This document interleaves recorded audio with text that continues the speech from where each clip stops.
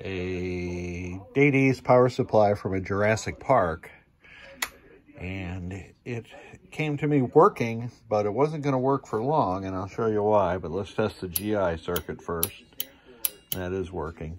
C2, the small one right here, had leaked, and it was beginning to corrode the trace. Now I've abated that corrosion, and also C7, sorry about the gigantic hand, but it was leaking also.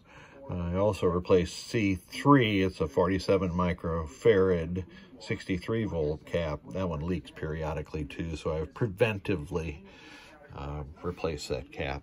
So let's test the power. I have my meter hooked up, and I have some empty headers here to prevent me from shorting from one pin to the other.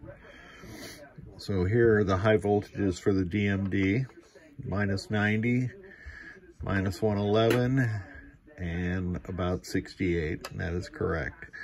Let's come over here and check for the 5 and minus 12, 12, that's ground, 12 again, here's your 5 volts. So you're at 4.90, which is just fine. So we can go down and check the flash lamp power, and I know the coil power is working since I'd already tested it with my GI tester. This little GI tester takes coil power from this connector CN3, and it's switched by the 3-pin connector, and then it switches this relay when I press the button on my little doohickey here.